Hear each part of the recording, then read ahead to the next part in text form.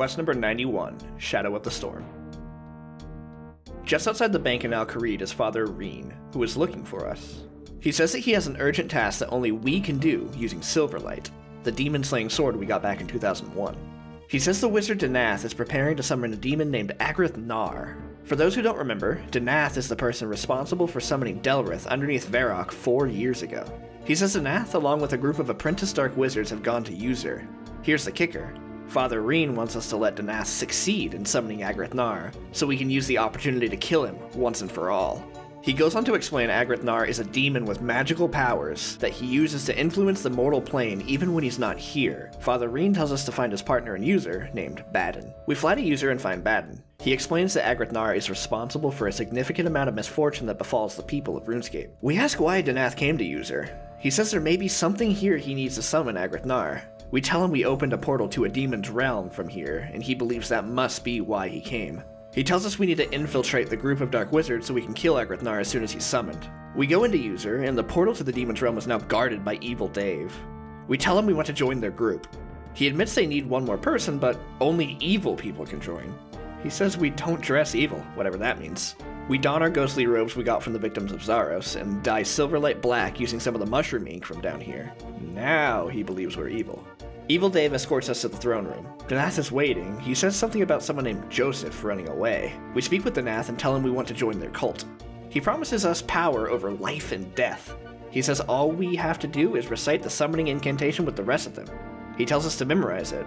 Nahudu, Agrith Nar, Carminthum, Kaldar, Terran. Additionally, we'll need to make ourselves a demonic sigil, but we'll need to get a mold from one of the others. We get it from Jennifer. We go to Al-Kharid and make the sigil, then return to the demon plane. Danath isn't ready preparing, so we speak with Matthew. We ask him what happened to Joseph. Matthew says him and Joseph wanted to learn how the summoning spell worked. He secretly read the book that Danath was hiding from them. Whatever he saw in there caused him to run away with it. Matthew doesn't think he could have gotten far in the desert holding the book, so he probably hid it somewhere close. We go outside and speak to the golem. We ask if he saw Joseph. He says Joseph hid the book somewhere in the broken kilns nearby, then he says Danath came out and killed him. We find the book, titled The Confession of Elamar. We take it inside and read it. Elamar is a Saradominus scholar scheduled for execution by the church. He writes that he studied demonic texts to learn more about their enemies. He learned that Agrith Nar is able to cause natural disasters when working from his own plane, and created a ritual to summon him to RuneScape. The details of the ritual are in the book, but one thing that's different from what Delrith is telling us to do is the incantation. It's backwards. Elamar writes that he was successful in summoning Agrith Nar, but was unable to damage him with magic or weapons. They decided to do something else, but we don't know what, as the remainder of the pages were torn out. We return to Matthew, and he also notices the incantation is reversed. Danath announces that the preparations are complete, and we take our spot in the circle. Everyone recites the incantation. A magic circle appears, which Danath steps into and disappears. Matthew surmises that a summoning ritual spoken backwards undoes it, and that Danath had been Agrith Nar shapeshifted into human form this entire time. All of a sudden, the dimension starts to crumble and shake. 3 of the apprentices flee, but Matthew says we need to get them back, and find another person to replace Danath to perform the summoning ritual again. We go outside the portal and see one of the apprentices killed by ghosts. We find Evil Dave, and he says the other apprentice was killed as well. We tell him he needs to go back to the portal so we can do the ritual again. He does. We head outside where Father Reen and Father Baden are waiting, along with a fierce sandstorm. We tell them the situation and hand them both a sigil. Then we speak with the golem and ask it to help us as well. It says it is explicitly forbidden from entering Thamron's realm. We open his skull and remove the directive, and hand him a sigil. We return to the demon plane and perform the ritual the correct way, summoning Agrith Nar. He immediately incinerates Matthew, then focuses his gaze on us.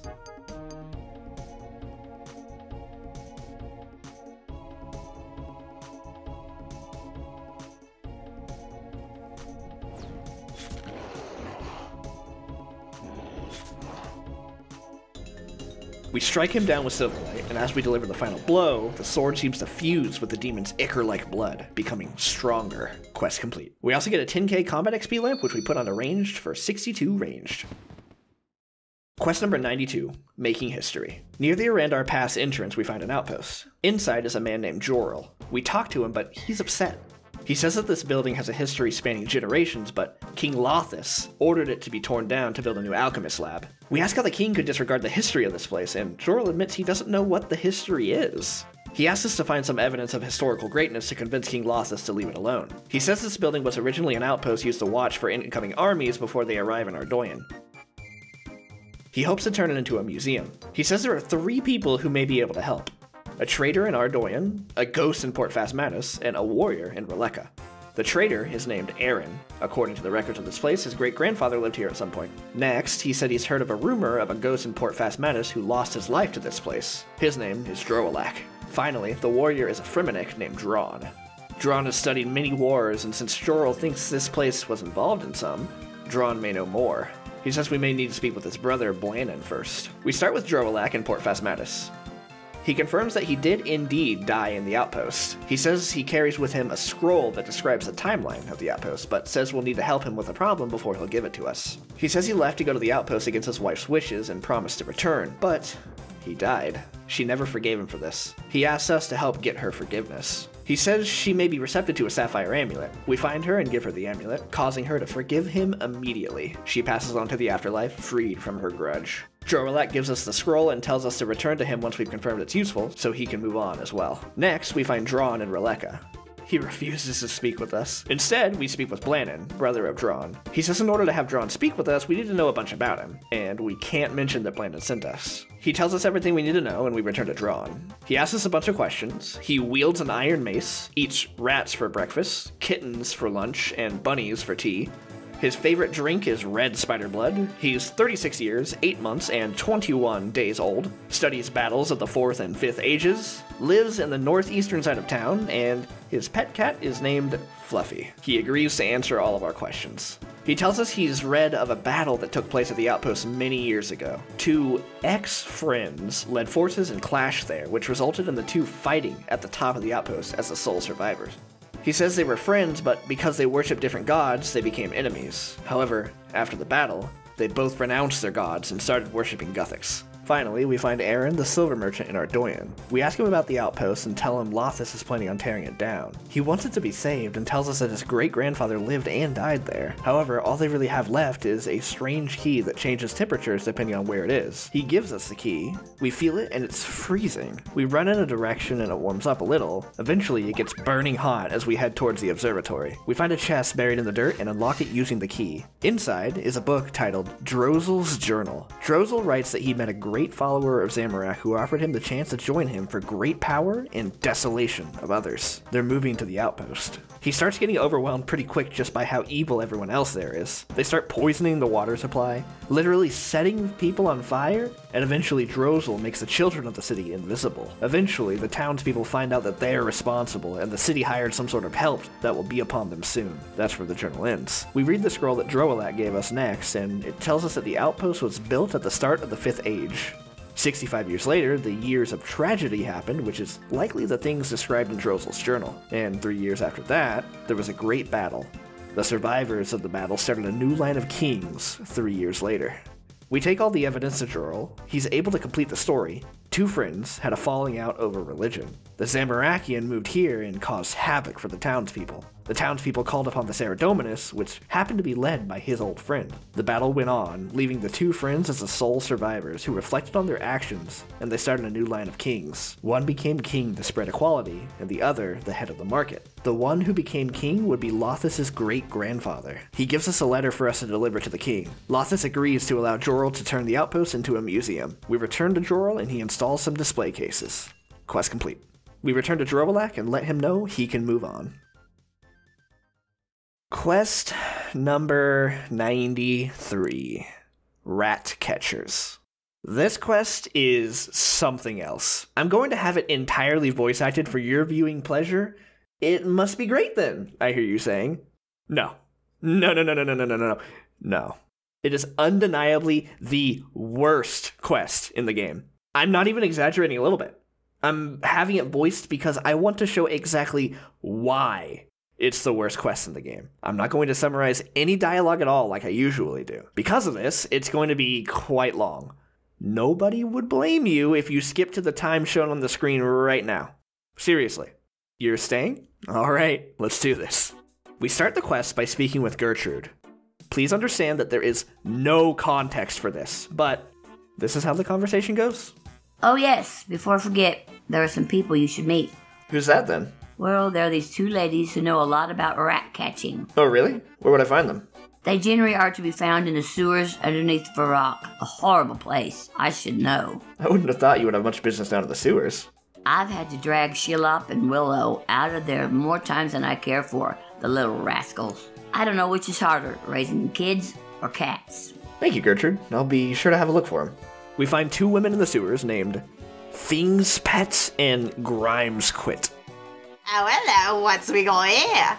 Despite being in a vile-smelling sewer, your nostrils still pick up a sickly sweet, vinegarish odor which is wafting from their general direction. What you want? Oh, hello. I was told by a friend that you know a lot about rat catching. I was wondering if you'd teach me a little. We know lots about rat splattering. Yeah, we knows, but why should we tells you? Well, I'm a great cat owner myself, and I'd like to meet other people who are also interested in the same things, and who can perhaps teach me and my cat a trick or two about rat catching. Do you hear 'em? What? They thinks Fuzzies does trickses. Everyone knows these only dogsies does tricksies. I doesn't thinks they know anything about catching ratsies. Set them a test and we'll sees. If you catches 8 rats with your Fuzzy, we'll tells you. How will you know that I've completed your task, and what's a fuzzy? Your cat's stupid, and will smells 'em.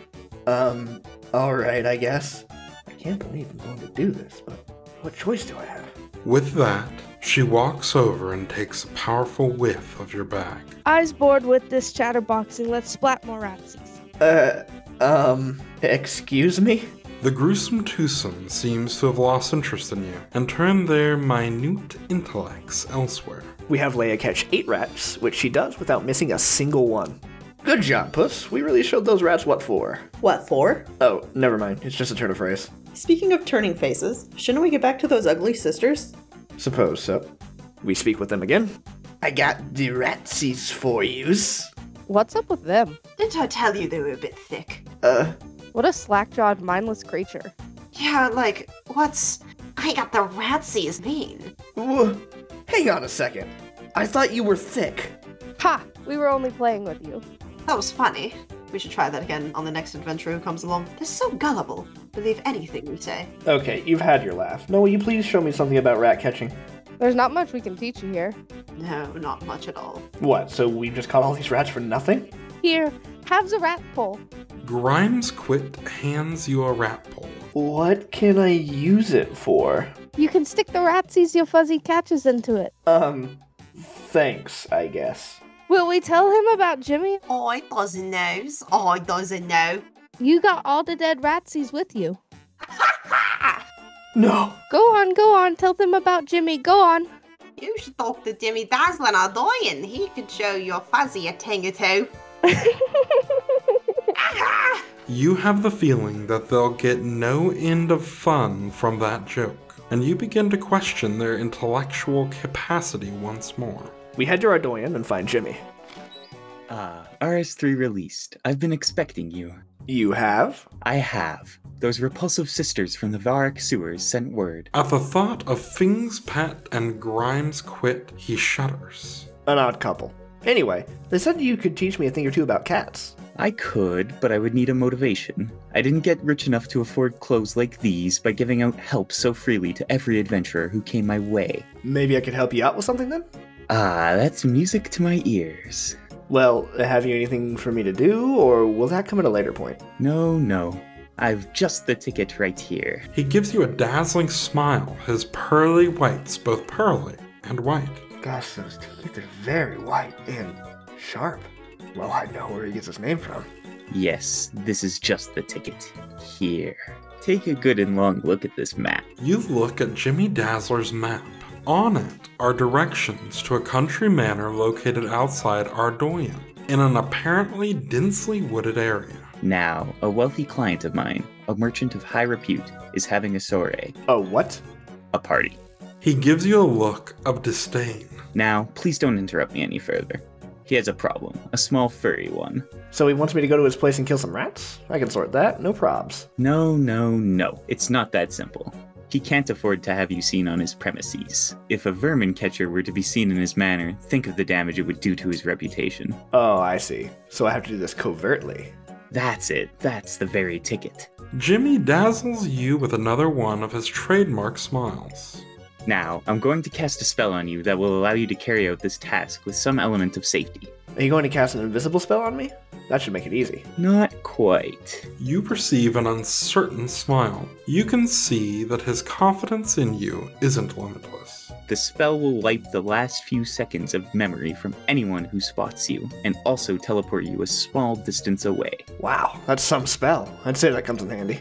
Jimmy gives you a knowing smile. It's the ticket, my friend. It's the ticket. Without another word, Jimmy waves his hands about and mutters something under his breath. Uncomfortable now, you search your pocket to check that you're not missing anything. Where did you learn that spell?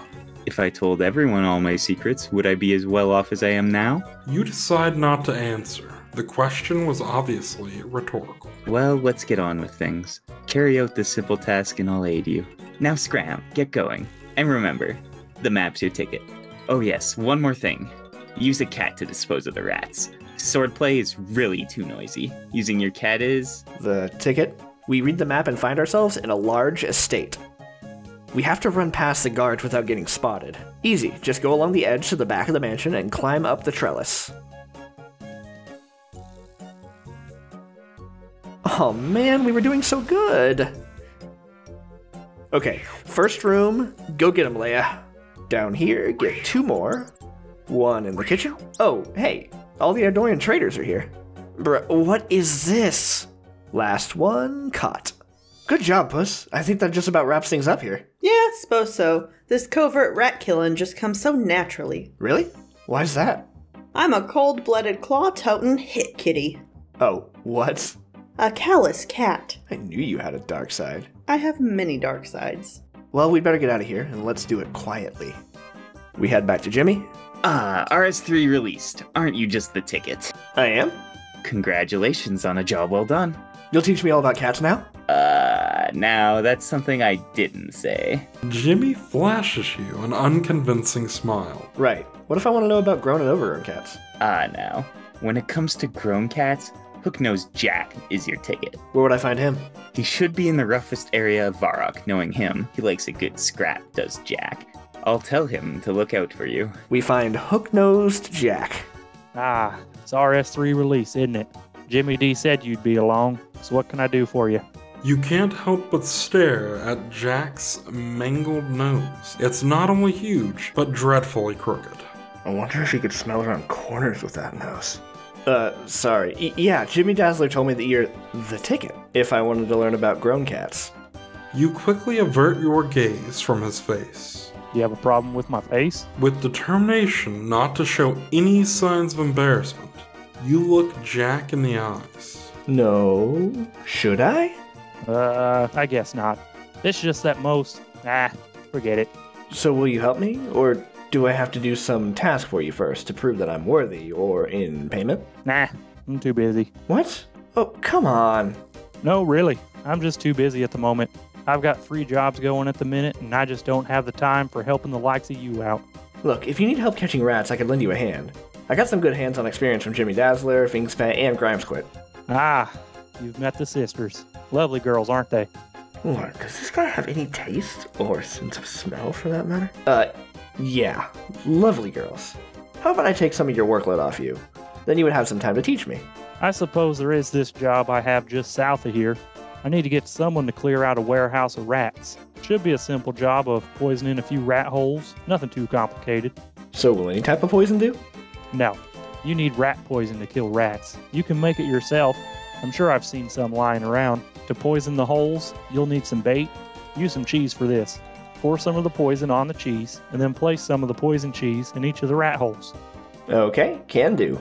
Report back to me when you're done. I want to get this job wrapped as soon as possible. We poison 4 pieces of cheese and head into the warehouse nearby. We poison the 4 rat holes and go back to Jack. I've completed that task you sent me. Now will you teach me? Give me a second. Oh, come on. I've gone and done a job for you. The least you could do is say thanks or something. I'm upset at the moment. I just found my cat Pox, and the poor thing's half dead. Oh. They found Pox at the warehouse you were working at. You must have eaten some of the rats you poisoned. Oh no, I feel somewhat responsible for this. Can I help in any way? There is an apothecary here in town. Seek his help. Tell him that the poison was made from red spider eggs and quorum, and he should know what to do. Go quickly. We run to the apothecary. I am the apothecary. I brew potions. Do you need anything specific? I need to talk to you about cats. As I said, I am the apothecary, not the vet. Would you know anything about poisons then? I'm quite the expert, excuse me. How about rat poisons and anti-poisons for cats? I think I can help you with that. Try me. Okay, Hook-Nosed Jack's cat, Pox, ate some rats which were poisoned with a quorum and red spider egg-based concoction. Not Pox. What a personality. I remember. Hang on. No, I have no time for dilly-dallying. I know just the thing that will sort Pox out. Great! What? Well, cats are simple enough to treat. Just bring me a bucket of milk, some ground unicorn horn, and a leaf of marantil. The apothecary carefully mixes and blends the ingredients together. He then hands you a bottle of cat anti-poison. Quick, get this to Jack. If I know the man at all, he wouldn't have sent someone else to do this if his cat wasn't seriously ill. We return to Jack? Have you got the anti-poison?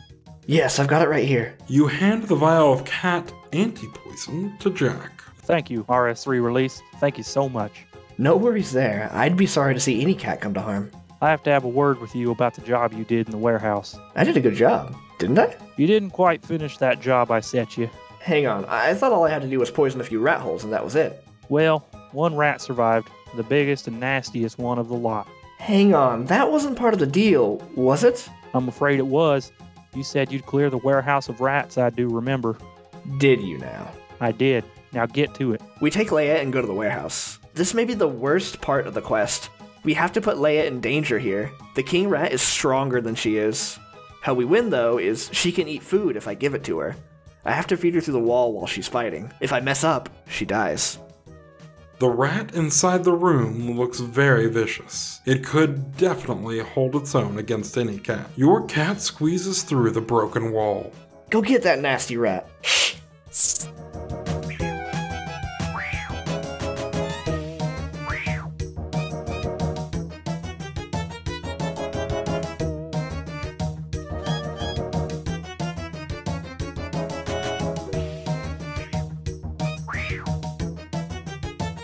Come here, kitty.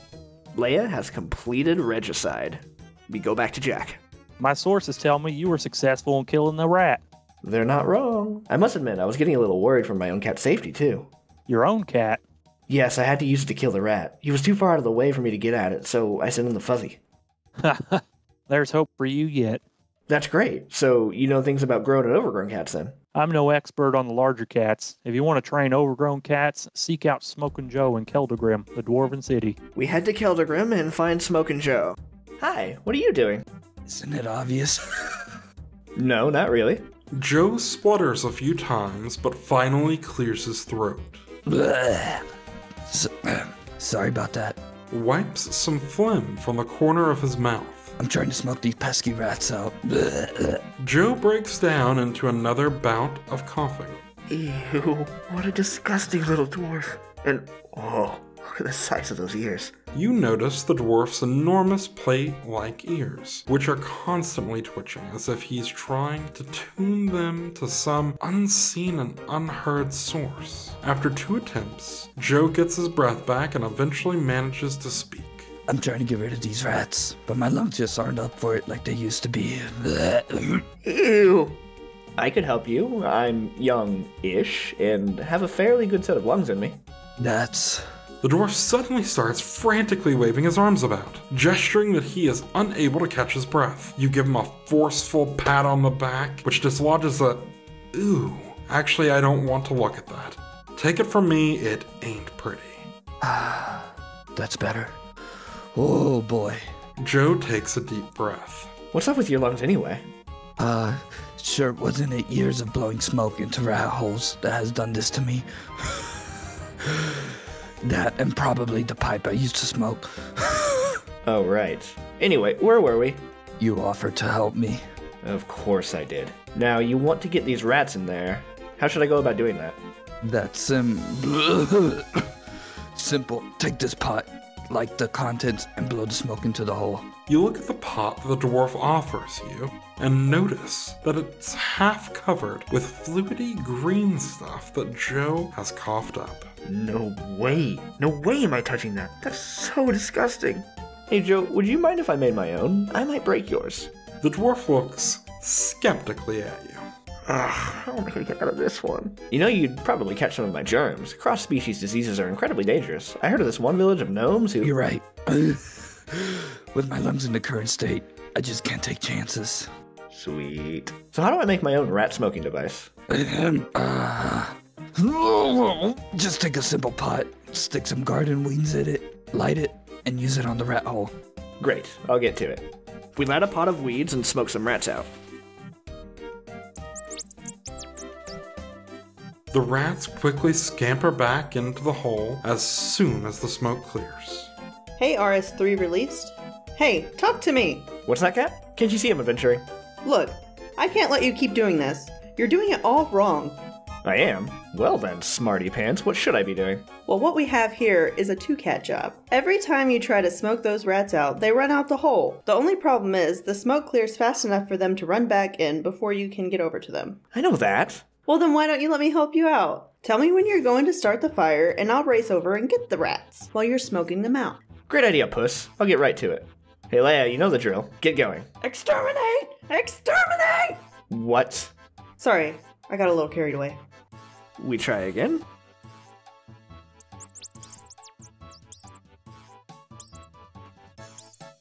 Hey, Leia, great job. What an ambush.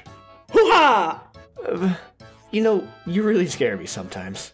I got them. Well, good show. Good. Good show. I guess you'd like to know about wily cats. Wily cats?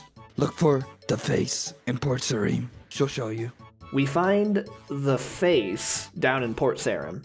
Ah, you peasant. Felcresh wishes to speak with you. The face contorts herself in an air of haughtiness, uncommon to those with appearances as ugly as hers. Okay, where would I find her? You should find her nearby. Hello, the face said that you were looking to talk with me. Indeed, word has gotten to me from our other Ratcatcher chapters that you are quite a talent. Well, I can't take all the credit. I've had more than a little help from my cat. Modesty, a trait seldom displayed by adventurers these days. Too many more like you and I'll lose half my business. Why is that? Epic poems of bravery and heroes aren't usually commissioned by the shy and retiring. Smoke and Joe said that you know lots about training wily cats.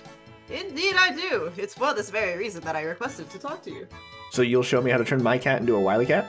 No, not yet. No, I need you to carry out just one task for me. Well, experience has taught me to expect as much. What must I do? Nothing too difficult, just rid the port of every single rat with just one action. What? Are you serious? Deadly. You see a manic glint in her eye, which you had previously missed. But why? Why one stroke? Why not a slow eradication? I want to write a new poem. But I'm touched that you want to write an epic poem about me, but why don't you write the poem about seagulls or daffodils or something? Well, seagulls rarely make good central characters. They're a bit too, flighty. Besides, the poem is about me, not you. Sorry, I don't follow. I myself carried out the very same feat once upon a time. So why do you need me to repeat your most heroic of feats? It's all about objectivity and integrity. I need to be utterly divorced from the process. Okay, I suppose. So can you tell me how you went about achieving this? No, therein lies the challenge. Oh, why does it always have to be like this? We go back to the face. Hello? Oh, it's you again. She glances at you with barely disguised disdain. I wonder what her problem is. Have you spoken with Felcrush yet? Yes. You notice an unkept-looking cat nearby. Despite its bedraggled appearance, it exudes power, strength, and intelligence beyond that of a normal cat. That's an interesting-looking cat. Ah, yes, Belle. What a cat. Felcrush trained her for me shortly after, and she single-handedly charmed all the rats in the port and drowned them. I love that story. My favorite part is how she managed to get rid of all the rats. Would you tell it to me? I don't know. I really shouldn't. I'll get the story out of her. A little sweet-talking should do the trick. Oh, please tell me. I'm sure you'd tell the story wonderfully. You have such a pretty... Yes? The face's face perks up at the mention of the word pretty. Voice. Oh. And just as quickly turns sour again. Dang. which complements your radiant aura. That should do the trick. Oh, you're too generous. Do you know something? I think I'll tell you. Mind you, don't tell Felcrush about this. She'd only get sore with me. She's a storyteller, not me. One day. And that is how she drowned the rats. You just about managed to stay awake through the long and turgid recital of the story. The snake charmer of Paul Niv, from what you gathered, seems to play a critical role in this story. Perhaps I should pay this snake charmer a visit. We fly to Paul Niv and talk with the snake charmer. Excuse me. The snake charmer ignores you. You'll have to find some way to make him pay attention. The snake charmer snaps out of his trance and directs his full attention to you. I want to talk to you about animal charming. That depends. You can literally see the glint of money light up across his eyes. No way. No way what? The glint begins to wane a little. I've already given you some money. Listen, I would like to ask you about someone. Go on. Who? Felcrash the Bard. Ha! A look of disgust crosses his face. I taught her all she knows about animal charming, and then she uses the knowledge to kill. What's wrong with killing vermin? They're dangerous carriers of disease. Music should never be used to kill. I remember when we used to sing about love, not war nor killing. Oh, things were a lot better in those days. So there's nothing I could do to get you teach me how to charm rats? Not a thing. What if I offered you some money? A glint of gold temporarily flashes across the charmer's eyes. Now we're talking. How much are we talking about? I'll teach you for 1,926,057 coins. I don't have that much money. You're a resourceful-looking adventurer. I'm sure you'll work out something. Forget about it. I don't care. You know, you've blown it. What? I'm offering something invaluable, and you'll quibble over a couple of coins? You start slowly walking away from the snake charmer. I'll do it for half the price. You keep walking. I'll do it for quarter the price. You don't even break stride. You'll what? In eighth? No. What do you mean by no? I mean, I'll give you no more than 100 coins. You seem to have caught the snake charmer on the hop with the walking away con. An oldie, but definitely a beauty. Alright, so. The snake charmer sells you some music. You've still got the flute I gave you before, I think. Read the music and copy what it says when you play the flute. You should attract rats to you like flies to a bucket of dung. We return to Port Sarim and play the flute according to the music sheet. Rats start appearing out of nowhere, seemingly drawn to your music. All the rats come out and follow us, then drown themselves. Ha! I did it! Did you see me? Yes, I saw that. Now what can I do for you? Don't keep me overly long. I'm trying to complete my poem. Can you show me how to train my cat into a wily cat? I can only train overgrown cats into wily cats. Quest complete. Yes, that's how the quest ends. She tells us she can't do anything for us. That's it. This quest does not have a sequel. This quest is not required for anything else. That's it. For those of you who watched the whole thing, I warned you. For those of you who skipped, well done. You're better off not knowing. I'm gonna sprinkle in some context here. The reward for this quest used to be access to the rat pits. These little manholes that are filled with sand used to be areas where you could fight other players' cats. Each of the NPCs we helped used to grant access to the pits in their respective areas. However, they were removed in 2016 because nobody used them and they were poorly done. Now, instead of, I don't know, reworking or removing this terrible quest, they just cut out all the dialogue referencing the rat pits. I'd argue that's even worse than making the quest in the first place. At least the original developer put forth effort. Okay, rant over. Quest number 94, Spirits of the Elid. We take a flying carpet to the town of Narda and speak with Awusa the mayor. We tell him we're an adventurer looking for quests. He says they need help as their town is cursed. Their water fountain has dried up, and when they try to bring buckets of water from the river, they dry up as well. Currently, their only source of water is from a Paul Nivnian who is selling water at ridiculous prices. Another salesman is selling something called chalk ice. They think they got cursed because they didn't protect a Saradominus priest that came into town a few weeks ago. They found him dead by the river last week. They've been cursed ever since. We speak with an elder named Gazlor in a house nearby. He tells us about the river spirits, the guardians of the source of the Elid. He says the spirits will know why the town is cursed. He says nobody has spoken to them in many generations. He does, however, have a ballad which he gives us. It reads, "The Ballad of Jerish. Clad in all the robes for she, we traveled north expediently. Go beseech the guardians we were sent. So to the river's source we went. Through the cave we had to travel. There is a mystery to unravel. We came upon a great stone door, but our priestess knew the score. She used the great ancestral key. We passed through very easily. 3 great men, all hewn of rock. 3 small chambers they did block. The first all made of rock quite black. Our fighting men went to attack. They went with arrow, blade, and spell, but the men they could not fell. Many men did fall that day, while others turned and ran away. I had little hope at all, as I watched my kinsman fall. My warhammer I boldly heft and struck a blow, which while was deft, should give scant harm to one so strong, or so I thought. Nay, I was wrong. The rockman fell down with a crash, which sent up clouds of dust and ash. Just myself left, and alas, 2 more rockmen left to pass. Still buoyed on by my first success, onwards bravely I did press. Next man was of rock hued gray, and this one I planned to slay.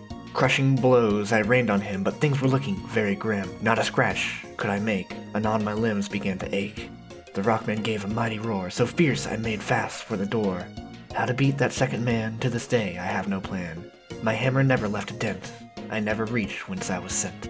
Before leaving the town, we head into the temple and steal some ceremonial robes and telegraph a key. We speak with Shirati, the custodian, and ask her what the key is for. She says it's to the holy chambers of the spirits of the Elid. The robes are torn, and we repair them. We head all the way north to the source of the river.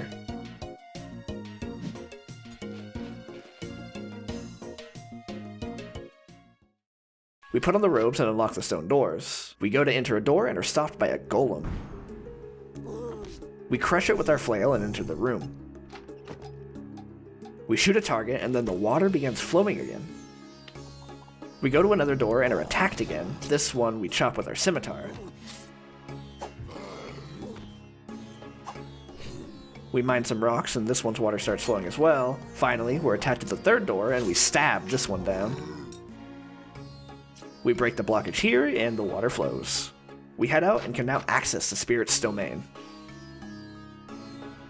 We speak to them. Their conversation flows between one another as they complete their sentences. We ask them why the fountain is dried up. They confess that they are the ones behind the curse. They also confess to killing the Saradominus priest for disrespecting the ways of Elidinus and attempting to turn away the peoples of Narda from the desert gods. We ask if there's anything we can do to rectify this. They say the crime was the Narda people threw away a statue of Elidinus from the temple. If they don't have an image of Elidinus to pray to, then the curse will not be lifted. We return to the mayor and tell him what's going on. He says they threw the statue down a crevice near the town. Before we leave, we take his shoes. We climb down into the crevice and find ourselves in a pit of snakes with a genie in the back. We tell him we're looking for the statue. He says he'll give it back in return for the soul of the mayor of Narda. We give him the soul of one of his shoes, and he happily trades it for the statuette. He says he just wanted it because he'd heard that powerful beings collect souls. We bring the statuette to Shirati. We place it on the plinth. Quest complete. 52 prayer, smite unlocked, and the fountain is flowing again. Quest number 95, Devious Minds. Just outside Paterdomus is a hooded monk. He calls over to us and asks us to help him. He says their warriors need a specifically designed weapon to fight new and dangerous threats. The weapon is a two-handed mithril sword ground down to a slender blade on Doric's whetstone, bent into the shape of a bow and tied with a bowstring. We head to Doric's and create this ridiculous weapon. It's so strange we can't even figure out how to hold it properly. We deliver it to the monk. He asks for one more favor, to deliver a gift to the monks of Entrana for their ceremony, which he unfortunately will not be able to attend. It needs to be a surprise though. We have to sneak it in through some sort of other realm, namely the Abyss. He says we need to stuff this orb into a large runecrafting pouch so it doesn't get damaged and deliver it through there. We put the orb in the pouch and do as we're told. We place the pouch on the altar and wait for the party to start. All of a sudden an assassin in black robes comes in and steals the relics the monks were holding.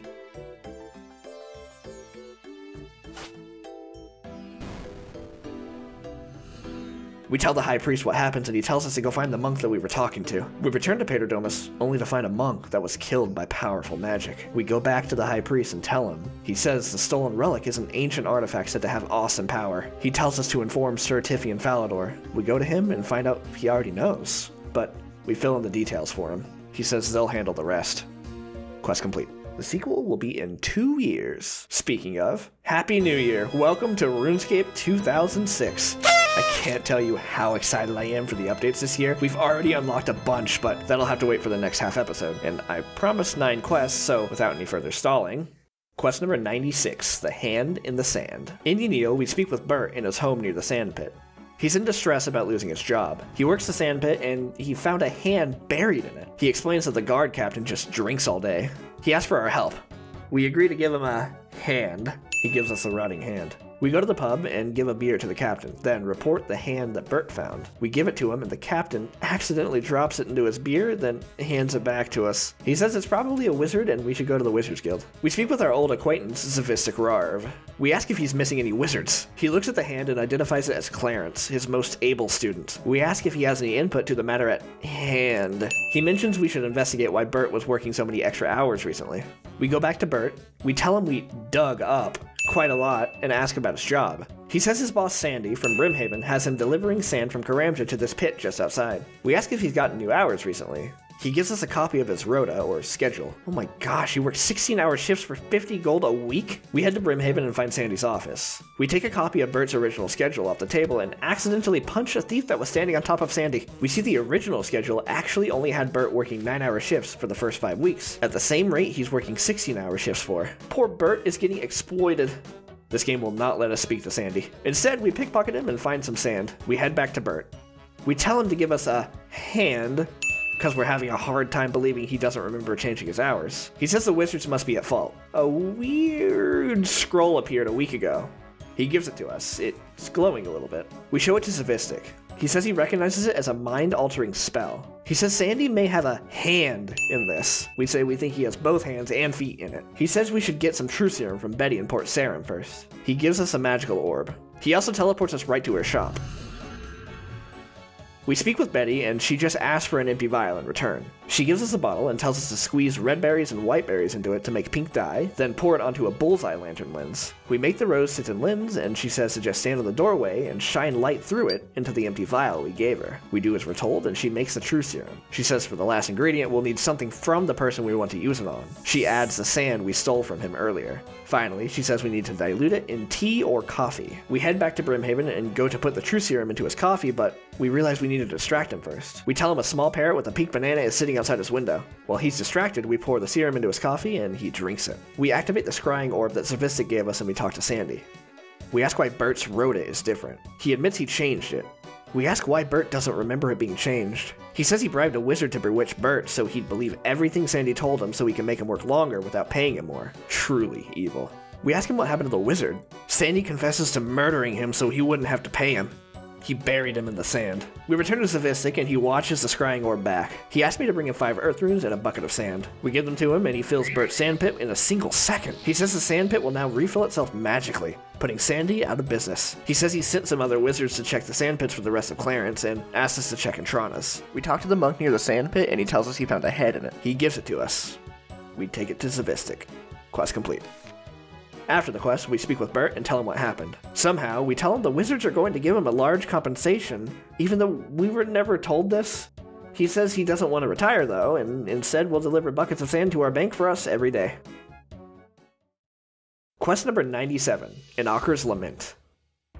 In the desert, we find a man named Lazim near a quarry of sandstone and granite. He used to be an accomplished sculptor before he had an accident causing him not to be able to hold a chisel. While he's been traveling, however, he found that he wants to build a statue here. He says he will guide us in crafting the statue. He asks us to bring him 32 kilograms of sandstone. We do. He fuses them all together and tells us to chisel it down to make a base. We do, and we place it down. Next, he asks us to bring him 20 kilograms more of sandstone. We mine them and give them to him again. He fuses them together and tells us how to chisel the next part. Then he yells at us and tells us to chisel more detail into the body. Now he says all we need is a head made of granite. He tells us to choose the head to use, and we choose a camel. We mine a chunk of granite, chisel it into a camel head, and place it on the statue. The ground crumbles beneath it, and Lazim pushes us in. We find ourselves in some sort of temple. Lazim says this was all gone according to plan. We ask him what's going on. He says he's definitely not looking for treasure or priceless artifacts from the lost ages. We say, okay, and go to leave, but Lazim asks us to help, and in exchange we'll get a share of anything we find. He says we'll need to find our way to the top of the temple. We fell down to the bottom. He says he's heard stories of the doors in this temple requiring large limbs to unlock. He says we could use the ones from the statue. We chisel off all the limbs, and he hands us back the head. We go north and find a door, and insert an arm into it. We get a headache and see a black and white vision of someone named Anakra building a temple for her lord, the one we're in now. We snap out of it and head through. We find a large Z in the next room and take it. We keep heading on and place a leg into the next door, and get another monochrome vision. This one of a platoon of knights attacking Anakra, only for her to kill all but one of them with a single spell. The last one yells out, "For Everaka," and she laughs before freezing him solid. The next room has a K, which we take, and then go to the next door and stick an arm into it. A third vision, this one of a man with the head of a camel named Akthanakos, speaking with Anakra. Akthanakos asks her why Zamorak wanted a temple. She says she wished she never supported Zamorak. Akthanakos asks if she's willing to join their side. When he walks away, she lets out a sinister laugh.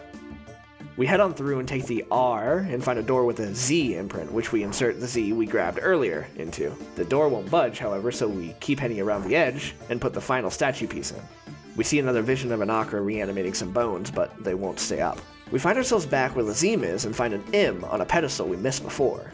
We take it and start placing the letters into the inner parts of the temple. K, R, M.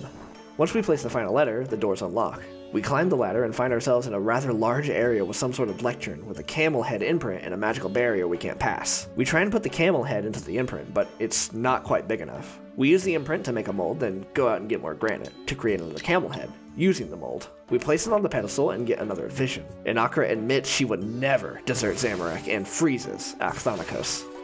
When we come to, Lazim catches up to us. He tells us the visions are traps to keep people away, designed to make the victim insane. He says there's one more floor above this we need access to. He says we need to solve all the puzzles to dispel the barrier. In this room, we melt the frozen fountain using a fire spell. The next room has burnt out braziers. We investigate each one to find out what they had been burning in them at one point and replace them. Next, we clean up the furnace in this room and reignite it. Finally, in this room we find, this guy? His name is Pinton. He asks if we're here to torture him. He says he knows we're a shape-shifted Majorat. We tell him we have no idea what he's talking about. He holds strong and says he's a strong soldier of Avaraka. He says he's very, very hungry. We give him an entire chocolate cake. He takes it and remembers his children that he's forgotten about being here for centuries. He remembers the puzzles of this room and offers to help. However, we've already solved them all. We pass through the barrier and head to the final floor. We head over a pile of bones and find a giant skeleton and an Anakra. The skeleton greets us and asks us for help. He says he's trapped in this form by Anakra. She tricked him into being her slave and also helped Zamorak become a god. He says if we help him, he'll give us a valuable amulet and some of his knowledge. He says we just need to finish building this wall and try to seal her in the temple. We take some stone from nearby and add it to the wall. Anakra just stands there for some reason while we cask of Amontillado her.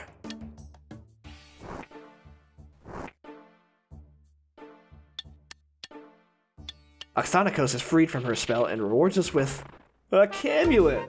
This incredible, wondrous item allows the user to talk to the greatest of all beings in the desert, camels. One of a kind, glorious, incredible. Also, it teleports us back here. Anakra destroys the wall. The two trade quips and shift into their true forms. They both say they're going to the north and teleport away using ancient magics.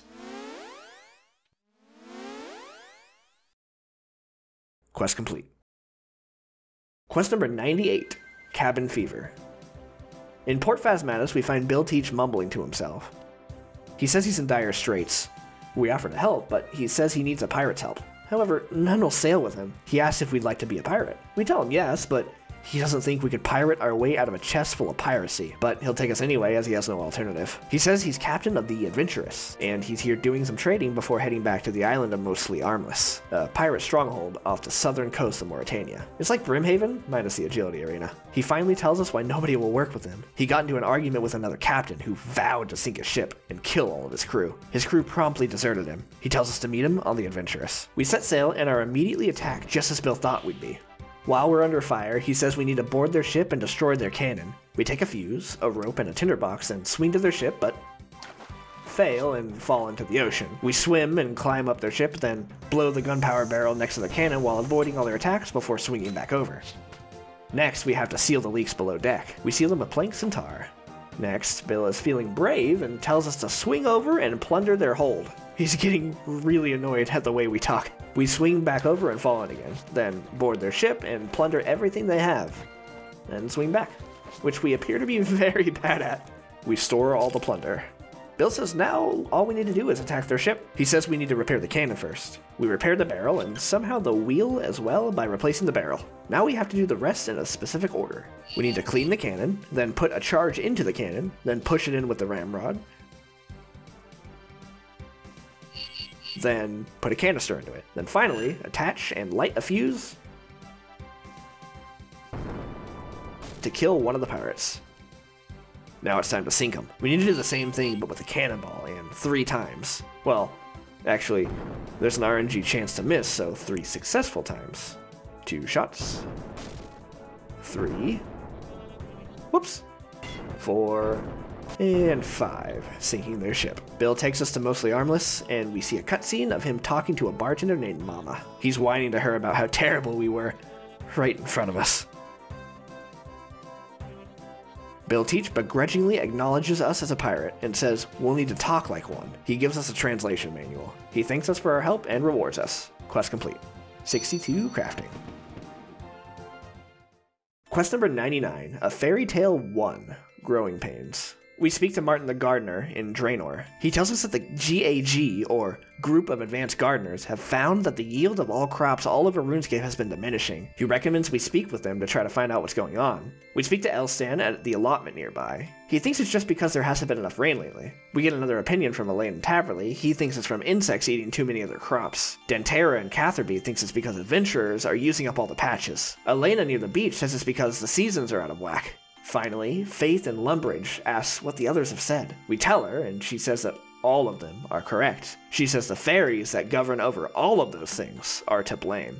We head to Xanaris and find the Fairy Queen. She doesn't say much, but I just wanted to show you that she's here. We head back to Martin and tell him what we've learned. He says we should talk to the fairies. Now we go right back to Xanaris and the Fairy Queen is gone, replaced with the Fairy Godfather and his thugs, Slim Louie and Fat Rocco. We ask him where the Fairy Queen went. He says she's sick. He says a Tanglefoot arrived, she went to kill it, but something happened, and now she's in a magically induced coma. She's being taken care of by Fairy Nuff north of the bank.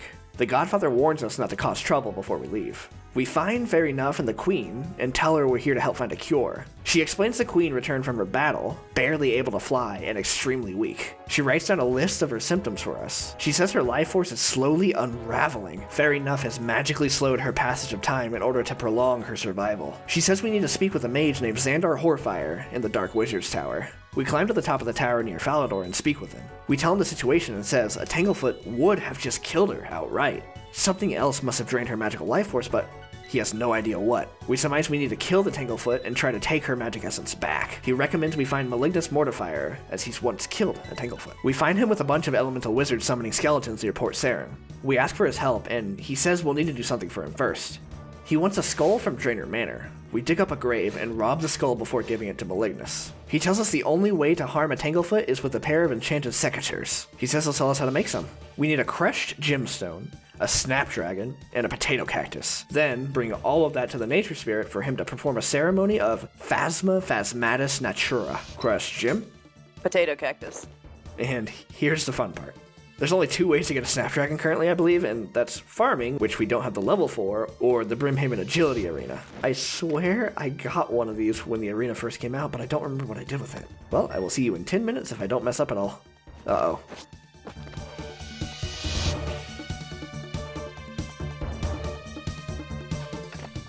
Whew. Easiest perfect 10 tickets of my life. Oh, right, I remember now, we bought Toadflax. Snapdragon acquired. Our old friend Philemon Tarlock is in the grotto waiting for us as he sensed we needed his help. We tell him the situation, and he performs the ritual and disappears once again. Time to fight the Tanglefoot. We head down past the Cosmic Altar and squeeze into its lair. We find it at the end of this cavern and easily take it down. It was holding the Queen's magic secateurs. We take them to Fairy Nuff, but she tells us to give them to the Fairy Godfather first, as he'd be mad if we brought them straight to her. We do as she says. He says he'll give them to Fairy Nuff, and the Queen will be healed. Quest complete. Thank you all so much for watching. If you somehow made it all the way to the end, maybe you could leave me a like, and subscribe if you haven't already. Special thanks to my friends who voiced in this episode. You're all beautiful people. Thank you again for watching. It's time to party like it's RuneScape in 2006. See you in the half episode.